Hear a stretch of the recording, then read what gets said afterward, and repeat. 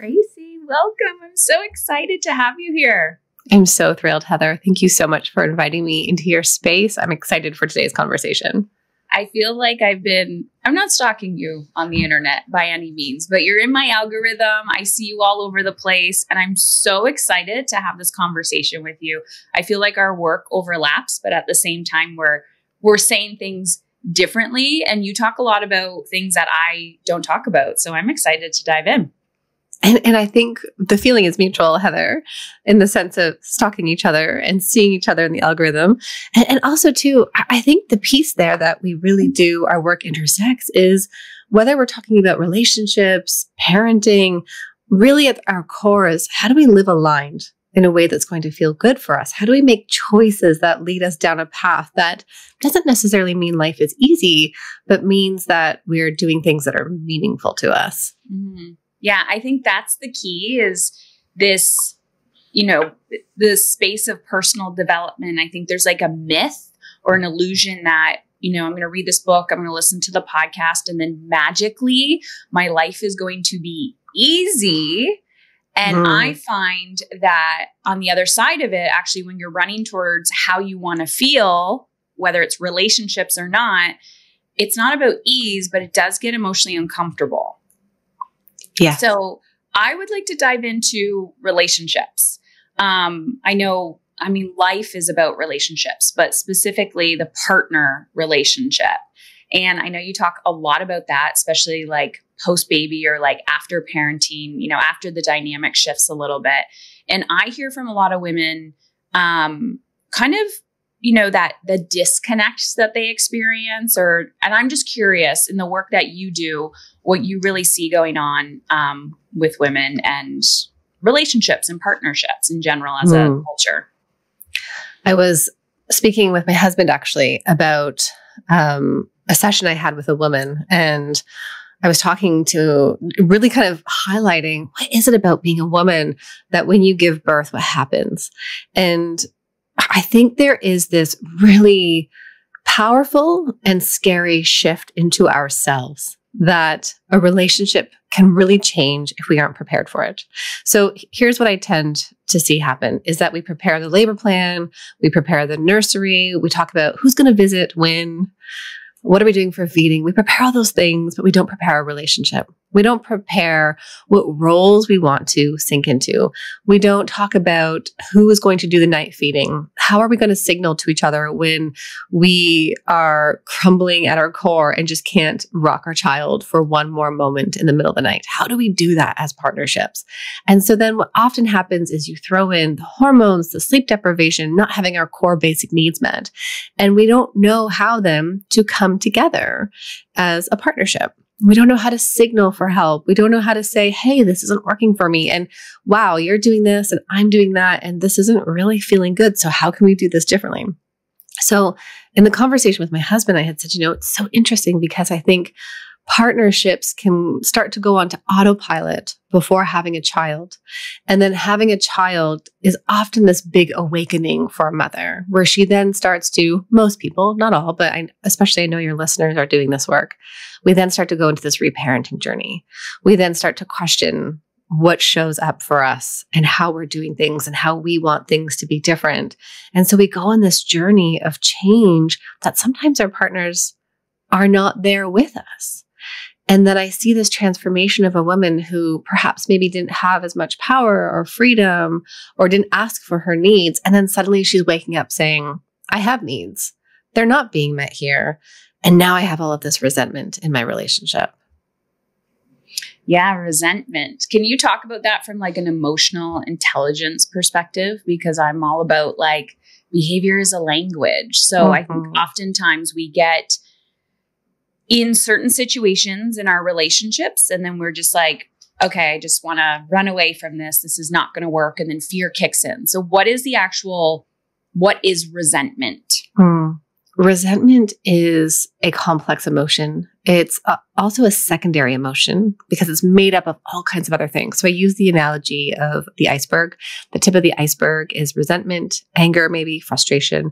And underneath all of that are other things that are happening inside of us. Envy.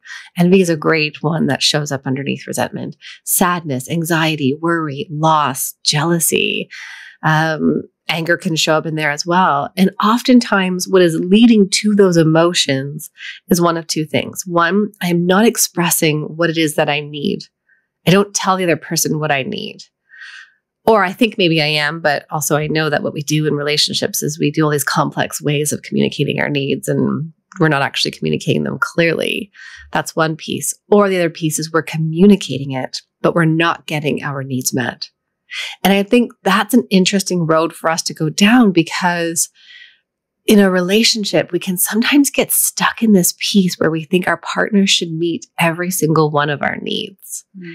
And for many times, it's not possible. So if you're turning to your partner and saying, I need you to be the romantic person, to do all these lovely things, and maybe it's about asking yourself, is that the person who you chose? Or are you asking them to be different? And therefore, then we have to look at what are your needs really about in there. Okay, so I heard you talk about communication. Like, first of all, you have to be aware of like, I am resentful. I am experiencing resentment. And then the awareness to communicate that. But there is an expectation there usually of like, this is what I need. And we expect the other person to then solve that problem, kind of still giving away our power instead of saying, I'm resentful. This is what I need. And this is what I'm going to do about it. Like that's a lot of new skills that most of us were not taught. Like our parents definitely didn't showcase that. No. And that, if we can even break it down, I talk about the steps of differentiation in my book. And I show it how it looks in therapy with couples as well. And what it is first starting at self-awareness. What is happening inside of me? What doesn't feel good? And that then reflection and connection with yourself, which is, okay, I can take a deep breath. I can get myself regulated. But then we have to find that space of being able to communicate what that is.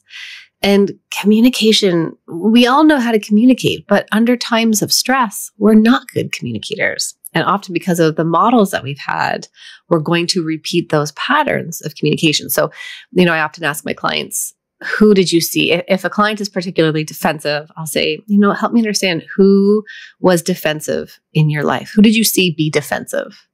And who was defensive to you in your relationships? And who was defensive with each other? So if you're parents. And starting to understand that that is something that you've learned growing up in your relationship. So of course, that becomes your roadmap for how you then communicate with your partner. We can talk about defensiveness, criticism, stonewalling, right? The 4 horsemen of the apocalypse that the Gottmans have outlined and have been so important in terms of us understanding our relationships. So I find sometimes like this self-awareness can be incredibly overwhelming because then we're like, oh, wow, I can see it all. Right. And then sometimes it gets bigger before we get aligned. Mm-hmm. And there's like a moment in there where we're asking, I see a lot of people, and myself included, I've had many seasons and periods of this in my own relationship, which is like, is this going to work? And I asked you before I hit record, like when we're experiencing that disconnect, but we desire connection and we're becoming who we want to be, we're relearning, reparenting, all the things. Sometimes we feel like we're disconnecting from our partner, and then that like triggers fear. And what if, like the unknown of the future? So like, how do you answer that question when someone's like, should I stay? Should I go? Is this going to work? What do you say there? Yeah, I think the answer to that is always, it depends. And people in my office, this is a common spot we get to. I work with many women where their partners have not wanted to come to couples therapy. It was also the basis of Be Connected, my program, because so many women kept showing up saying, I want something different in my relationship, but my partner isn't willing to do anything. And that doesn't mean that you don't do anything. So here are maybe 3 possible roads that we go down. One is you do start talking to your partner and you get them on board. And if they're willing, many are, but we don't go once and say, you need to change, so let's go to couples therapy. That does not feel like an open invitation to do something different. But when we can say, we're stuck, we're struggling here, and we are experiencing this disconnection. And, I really want us to have something different. And so then that person's on board with you. You can explore any kind of resource that might be helpful, or you start getting really intentional on the things that you're doing together. For example, when we start to feel that disconnection, we tend to go in with more words. We want to approach things from the logical, our prefrontal cortex, the part of our brain that's like, okay, let's be rational, let's problem solve, let's fix. But what couples are also really good at doing is spiraling into our negative communication patterns, where it's like one person blames, the other person gets defensive. And then I say, I blame you because you're so defensive. And the other person says, I get so defensive because you're so angry with me. And so I often encourage couples to tap into some more of the doing and more of the connection. So what is it that sparked before when you first met? Did you greet each other at the door? Can you sit down at the table and share one emotion about your day so that you're starting to bridge these connections that feel good and you start to feel safe? And of course, Heather, and I know this is the work that you do with people, is we have to get out of our fear, get out of our own way and do that with the other person, even if it might mean that they don't have the response you're looking for, or they say no, or they don't want to. So the one path is, are we on board together? The second path is you go and you do the work. You do the work for yourself because you are the one that can ask yourself at the end of the day, did I make choices today that were aligned with who I am and what's important to me? And the hardest piece in there is that you accept where your partner is. You accept them for who they are. You maybe even have to do a bit of grief work in there and acknowledging that they aren't the person that you wanted them to be. But then you get to do the work for yourself, and that can ease that tension. And one of the most powerful things when it comes to resentment and disconnection is asking yourself, what do I want and need to be different? Maybe I don't want to be in the kitchen for 30 minutes after the kids go to bed, cleaning everything. Maybe I want to choose to just sit down on the couch. And wow, that's uncomfortable because then the kitchen's not clean the way I know, right? All of those things. And then, of course, then that last piece is if it's something that you are not willing to accept, your partner is not doing the work with you, then we consider programs to do it on our own. We consider more self-help resources, therapy on our own, or we do decide to end the relationship. Yeah, that's a really hard and emotionally uncomfortable reality to face sometimes. And I can see when I know myself, there's been so my husband and I have been together for what feels like forever, 17-ish years. And I was a mother when we met, and then we had 2 additional children. And oh, wow, the version of me now compared to who I was then, controlling. I also remember as I was growing, I wasn't aware of the fear that I was experiencing of like, if I keep growing and he's not going to come with me. Right. So I would get more and more controlling of like, you need to do this. You need to do this. And it was interesting. Because my boys are getting older, I'm starting to have more and more conversations with men of like, how do you want to be approached? And it's funny because you cannot put that control energy on them. They're like, they will shrink up and they're like, you tell me to do this, I'm going to do the complete opposite. And so we're talking a lot about communication. And so how do you have some phrases or scripts when you're really in that heated emotion and you're like, I know I need to communicate in a connected, loving way, but just some like one-offs that are your go-tos when people are like, I don't even know how to begin this conversation. Every time I open my mouth, I'm met with defensiveness. Oh, I just want to pop back to that threat of power. And it speaks to what we're trying to build in our relationships, which is interdependence. And interdependence is really hard to build in our relationships because we're holding both autonomy and intimacy. Like those are 2 hard things to have. And we know this phenomenon across all humans is that when we feel our autonomy is threatened, we will go and do the opposite. It's called psychological reactance. It's why advice giving in therapy is often not the most effective approach, right? We kind of go outside and around and help people, right? As coaches, as therapists, we help people come to the answers that they need. Because when we go in and say, you just need to do this, and if someone feels their autonomy threatened, whoa, no, I'm going to push away at you. So I love that you brought that up there. And I think it's so important in our relationship for people to remember that the opposite of codependency is hyper independence. And that's also not what we want. We want to find a way to co-create our worlds.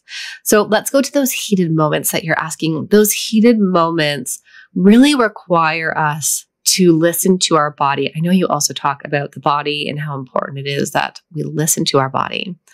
And you can start to ask yourself, what does my body do in those moments when things are so stressful, when things are so difficult, when I'm about to blow?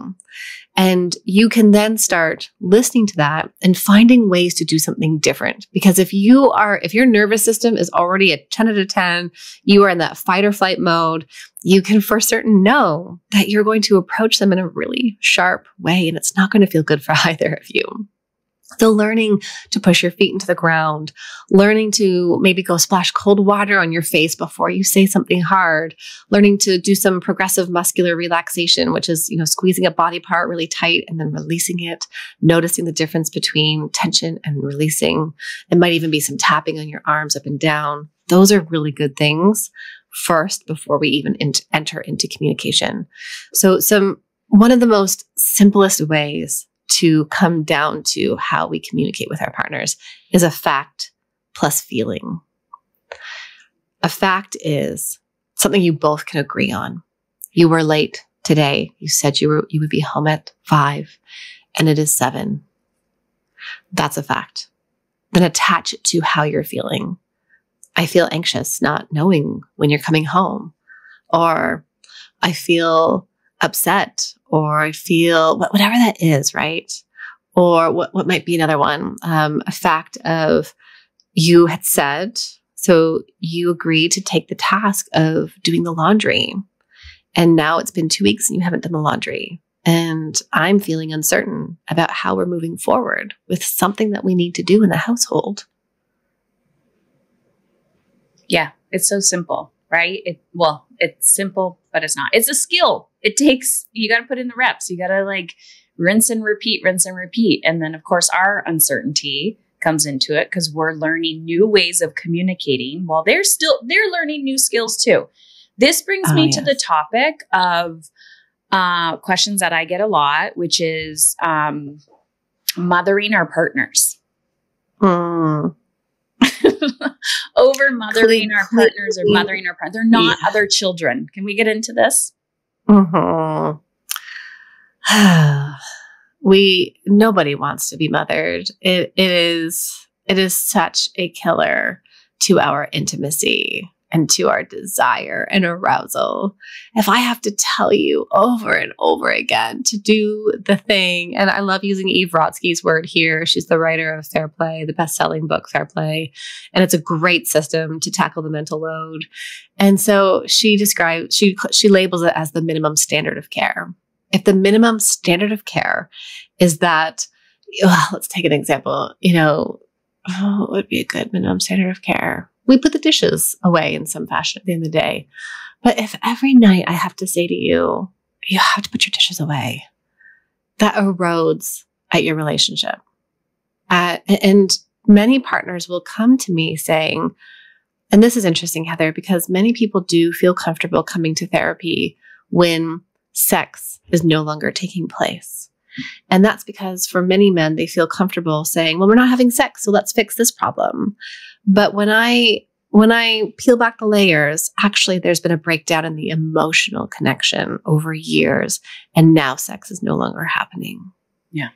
And so sex is the symptom. It's not the problem. And the problem is, how are we emotionally connecting? And emotional connection requires vulnerability on both parts. It requires two adult minds coming together, sharing their inside world and practicing listening and being curious and supporting each other, not one partner having to step into the mother role. So I think there's always this dynamic. This is where the dynamic piece is so important when I do the couples work. And I'm moving, for people listening, I'm moving my hands back and forth like an infinity loop, because what is so easy to do is we can listen along to these kinds of episodes. We can read the books and join the programs. We can even go to our own therapy and get our own coach. And then what we do so well, if my partner changed, they're the problem. If they did something different, but we have to step back and ask ourselves, well, hang on, what am I doing in this dynamic that is leading us to feel so stuck here? And so if every time, let's just take an example, if something isn't done to the way I want it to be done, am I going to go to my partner and say, you didn't do it my way? This has to be done this way. That is kind of entering into this mothering role. Or if you're going in emotionally and saying, tell me how you feel, what's happening, you have to do this. Again, we're entering into more of that mothering position. And so then for us, it's about stepping back a little bit more. And often too, the dynamic that shows up here is that overfunctioner, underfunctioner dynamic. One partner overfunctions, that's entering into the mother role. I'll do the grocery list. I'll do all the items from the pharmacy. I'll make sure you always have deodorant and toothpaste, instead of pulling back a little bit and letting your partner take up just as much space as you do. I can very much resonate with this. And I think raising 3 boys has also blown my mind, because there is the biology of the male brain, female brain, and how they do function differently. And then, of course, gender roles. And our deep societal and cultural expectations for our boys too. Oh my goodness. Yeah. And to be honest, I don't know. I just saw like a little reel about this, about how, I think it was actually Mel Robbins. She was interviewing her husband. And he was talking about like, 6 years ago, I started doing men's retreats. And she's like, well, what are the men talking about? She's like, I give them a list of like, what do you want? And the page is blank, because they're like, I don't know, I'm here to serve my family. And she's like, that's what women do. And he's like, yeah, I know, but we abandon ourselves too. And I'm like, this is not just a mothering issue. Like, self-abandonment, because we love and we want to support other people, shows up differently for everyone. And I've noticed in myself, as my boys get older, how this shows up differently in my husband than it does myself. But watching me go, like stepping more into like a coach role of like, okay, this is coming up. How can I support you? And being okay with their emotional discomfort, that like changing that dynamic, like you're saying, of stepping back, has been fascinating to watch, which within myself, because then I have to feel my own feelings. Then I have to like literally change the current in a relationship and how my children expect me to show up for them. I've taught them that I'm going to fix things for you, rather than my mom isn't going to do that for me, but she'll definitely like support me as I'm learning and growing. So that in itself has been a huge learning curve in my own life. And it's uncomfortable to change the current in relationships. It is so uncomfortable. And we have to be willing to sit through that discomfort and trust that we do, in most cases, have the skills to ride the wave of the emotion. Here's the piece that this comes into, is around in-law families. And so because you as partner, as female, as mother, you are doing all of this reparenting work, and your aha moments are all around you. And then you look at your partner and you're like, oh, look at that dynamic with your mother. Look at that dynamic with your father. And your partner might not be there and might not be ready for that. And so you go and you have the family gathering, and then you leave and you say to your partner, you say to your husband, wow, did you see your mother do this? Why did she do that? And so you're in that role of like trying to pull them to something. And what happens in those moments? They get defensive. They shut down. They are not ready with you. But if we were to enter in those conversations, so that's where that dynamic comes into play. And in-laws could be a whole other topic. But in the sense of when we are in partnership, we can easily point out all of these things and tell them what they need to do and how they should show up differently. But I like to encourage people that instead of coming top down and being the hero in a way, we want to be the guide, or we want to plant seeds. I like to stick with tree analogies. We want to plant seeds. And we plant seeds with our partner by, again, stepping into that overfunctioning role and telling them how they should do things. And we start asking questions and getting more curious. And those questions would be like, How did it feel when your mother did that today? Oh, did you notice this? What happened for you in that moment? What were you thinking? And so then you're stepping out of the mothering, all-knowing role. Oh man, there's so many things we could talk about, and I'm taking us down different roads. I know, no, I love it. I want to like full circle, go back to intimacy, because like you were talking about how, you know, in couples therapy, the man may bring up sex and say like, this is the symptom, this is what's going on, and that's what brought them there. And maybe for the woman, it's more like emotional connection or whatever brings her to the table. And so now that we have awareness, you know, we're talking about communication, we're like, okay, I get all of this. How do we then, because when you were talking that last piece, I was thinking, wow, that's a lot of softening required, right? Like within myself to soften, to re-enter, take radical responsibility for my words, my behavior. Where does intimacy come into play with that? Because now I'm overwhelmed with all of my stuff that I'm unlearning. And now I have to re-enter to connect and create intimacy. So once we have the awareness, maybe two people are on board of like, maybe not at their, at their own pace, might have like a tortoise and a hare when it comes to self-awareness, but okay, yeah, we're aware, we want to work on this. So now how do we re-enter and create intimacy and connection? Mm. Let's broaden your definition of intimacy. And because I know many couples are focused on sex. Mm-hmm. And of course, that is what our society teaches us, to focus on the end goal. Did you orgasm? Did you not? Let's make sure we're having orgasms. And while they are nice and they do produce oxytocin, which is the cuddle hormone, and it's allowing you to feel more bonded, at the same time, we lose then the ability to play, the ability to find pleasure, and to have fun. So if we broaden the definition of intimacy, then we're looking at things like physical intimacy, of course, sexual intimacy, emotional intimacy, which is sharing our inner vulnerability and our inner experiences. But there's also experiential intimacy, which is the doing of things together. Are you as a couple trying something new, learning a new board game, going for the walk, making a meal together? Are you having experiences together and stepping out of the everyday mundane of, hey, you got the splash pans for kids, who's making lunch, who's doing drop off, wash, rinse, repeat? That's a sure way to lose our desire and connection. Spiritual intimacy, and then spiritual value-based intimacy, and then also intellectual intimacy. Are you sharing ideas? Do you listen to podcasts together? Do you read books together? Those kinds of things, talking about interesting topics. So when we go back to rebuilding intimacy, let's broaden that definition and focus on the relationship as a whole. I really appreciate that you're bringing this up, because my husband and I talk about this all the time, because there's always cultural through lines, right? Like, of course. It's like, work harder. Okay, now do nothing and work less. Like, we have such extremes. And, I've been in this industry long enough where I'm just like, I'm just putting a blocker up there because I see how people get confused. And I'm like, is that your thought, or are you grabbing onto somebody else's thought, right? Like, how do you define intimacy? But, this goes way beyond orgasms. And when we're just talking about that, is that aligned with your definition? And like you said, there's so many different aspects of that. And as you were kind of defining that, what I was thinking is capacity, right? Like, I talk a lot about capacity. How do you want to feel in your everyday? You can't just run through your to-do list and run from work to school to this to that, or one thing to another from sunrise to sunset.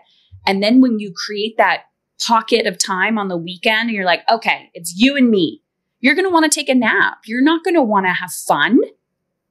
There's nothing left to have fun. Exactly. It's not about time. Intimacy feels like a feeling. It is the ability to see the other person throughout the day, to hold them in your mind, and then to put that into action. So for people who are both working from home, when I talk about greetings and partings, they say, well, we're both working from home. And my reply is, great. When you cross each other in the hallway, squeeze each other's arm, do something playful. One person pop into the other person's office and just, give them the pat on the back or the squeeze, something that again intersects your day. Instead of, and I love that you've said that, Heather, instead of waiting for it all to happen at this moment. And that also then brings in the question around anticipation, which building desire, we need anticipation. And sadly, what happens to anticipation is we lose it as time and marriage happens in relationships. Yeah. Time, marriage, and kids. Yeah. My husband and I work together. So we're together like 24/7 and we work from home. And so we're together all the time. And I have noticed even just like a walk with no cell phones or, if you're sitting on the porch or something and just dreaming together. And it's usually me leading, like, this is what I'm thinking. And he's over there being like, I'm checked out. Like my brain is not on. And I'm like, come on with your dreams. But I have had to accept that I'm the visionary. That's me. And he is not that. And well, he is, but in his own way. And so sometimes I'm leading those conversations, but it is, it's like repetition. It's not a one-off. And this is why I think women are so powerful. And I'm curious your perspective around this. Like we have the ability to manage a lot. And I feel like the shadow of that can be burnout or overwhelm or exhaustion. But like, what are the superpowers of women? Oh my goodness. So when we are aligned. When we are aligned. So my husband and I work together too. And he joined my business. So it's our business in 2021. But even before that, we opened a clinic together. We opened our mental health clinic, integrated wellness here in Ottawa. And part of that, Heather, for my own journey was I had to release a lot of control. And when I do that, we're a better team. So that's one piece. That's not the superpower. But I do think there's something in there where we need to tune into how much control are we trying to take. And there's something else I wanted to reflect back to you there, which is that you accepting that you're the visionary, that when you have that time together where you're out for the walk or you're sitting looking out the scenery, that you're going to accept that this is who you are instead of saying, why can't he do this? Why doesn't he tap into this? I wish he would do more of that. And that, I think, acceptance is really important in front of us, acknowledging that you are two different people.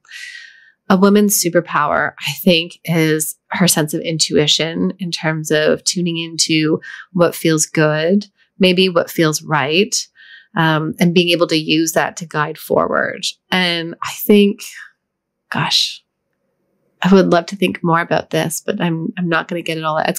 This is one of those questions that will stay with me for a few weeks. You'll be like sending me an email. I'm totally going to be sending you an email. I got it. It's one of those things that just keeps you thinking like, wow, we actually have superpowers. We've been oppressed for so long. I don't think it's necessarily that we multitask, because truthfully, when I multitask, I burn out, and that's not great. And our partnership dynamic that has been really helpful is when my husband says, you know what, clear that day. You need to look after yourself. And so that's really powerful. So it's not multitasking, although I know many women are like, I'm a better multitasker. The research actually shows that women and men are the same in terms of multitasking. But there's something about the ability to go forward and to take some of those risks. I'm not saying that men don't take risks, but there's just something in there. Mm-hmm. And I think that does come from this fierceness that shows up after becoming a mother. Yeah. And just reflecting back on what you said, the acceptance, because I wasn't always that person of like accepting who I am. And it's like meeting people where they're at and not trying to change people or control them and being like, you are you. And I need to fall in love with that version, not the fairy tale that's in my mind. And I have noticed in myself that when I started to accept my husband for who he was and myself, actually, it's probably more when it was self-acceptance. Then I started to accept everyone else as who they were. You know, we're all on our journey. We're all in the middle of something. And I noticed that really impacted my parenting too, accepting my children for who they were and not trying to change them, accepting my mother for who she is and not trying to change her, just meeting everybody where they're at. So Tracy, to wrap it up, what do you have coming up in 2024? What are you doing? Where can people get more of you? All the things. All the things, the best thing to do. I love this part of podcasting because I don't know who's listening and I love receiving DMs on Instagram. So come and send me a DM. Dr. Tracy D is my handle. Let me know what stood out for you from today and maybe even a small action forward that you plan to take from today's episode. And I have lots of free resources on my website, one of which is 100 questions to deepen your connection. And I love this resource. My husband and I took it on a date night. We got through 1 or 2 questions. So we tested the questions and it came out of hearing from so many women saying, okay, our children are a little bit older. I'm looking over at my partner and what do we even talk about? And so this is about building emotional intimacy between two people. So that's on my website, drtracyd.com. You can go /connect in there. And then also my book is called I Didn't Sign Up for This. And I tell you 4 real life stories of couples in my office who are breaking patterns and finding joy in their relationship. And I also open up the window to my own marriage and the deep resentment that I found myself stuck in. You are a gift. Thank you, Tracy, for just being you. And I just want to see your commitment to this because being on not the other side, but being in a similar field. Wow. Some days you're just like, I'm like, why do I care so much? And so I just want to say thank you because you were changing lives and making a huge impact and helping people break those generational patterns. So thank you for your commitment to this emotionally uncomfortable work. Thank you so much, Heather. And thank you to everyone who joined us today.